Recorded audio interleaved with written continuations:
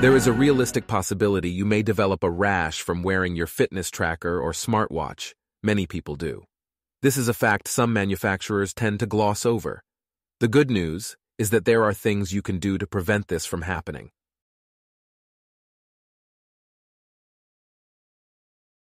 A rash is a common symptom that can occur due to a variety of causes. It is characterized by a change in the texture or color of the skin, which can appear as redness, itching, inflammation, blisters, or bumpiness.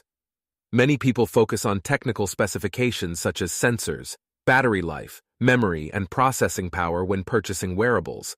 However, it is also important to consider the device's potential impact on the skin. Wrist rashes caused by wearable technology can be very bothersome and uncomfortable for those who experience them. Not something that you want from a device that is meant to improve your health and fitness.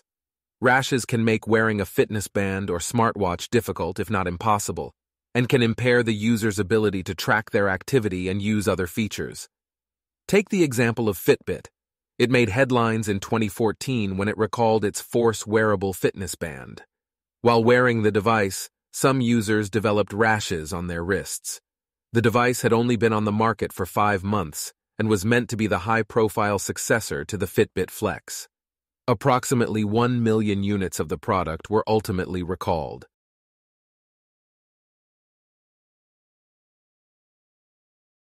Everyone's skin is unique, but there are a number of common reasons wearing a fitness tracker can cause your skin to revolt.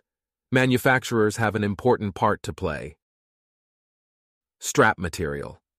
The strap material is an extremely important factor when it comes to preventing wrist rashes caused by wearable technology. The strap or wristband is in contact with the skin for extended periods of time, increasing the likelihood of irritation or allergic reactions. Certain materials, such as rubber, silicone, and synthetic fabrics, can cause skin irritation, especially in people with sensitive skin. Leather or fabric, on the other hand, are less likely to cause rashes because they are hypoallergenic, breathable, and non-irritating. So experiment with different strap materials. Most wearables these days allow you to switch straps around. So invest into a quality alternative to the default one that comes with your device. Allergies to metal. The nickel used to make stainless steel parts in wearables is often a culprit, as some people have nickel sensitivity. Almost 1 in 5 people in North America are allergic to nickel, including 11 million children. Exposure to other mixed metals in the device and parts of the strap can also be a culprit. Soap. Substances such as soap are irritants to the skin. Most soaps contain a combination of ingredients like lye and oil, as well as a variety of perfumes and coloring agents, all of which can provoke irritation in sensitive individuals. Other related irritants include dishwasher soap, bubble bath, and body washes.